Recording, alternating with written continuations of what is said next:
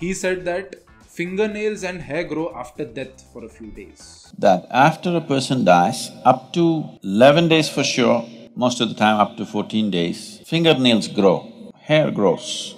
You know this? Because death is happening slowly. Step by step, it's going. It's not yet complete. Lungs have stopped, heart has stopped, so they'll declare you dead, but not yet. But that's not because your body is alive or something. It is just because your body is dehydrating. All the water from your body is going, so your skin is retracting. So that's why the nails can be visible more, or the hair are just coming out because your body is retracting.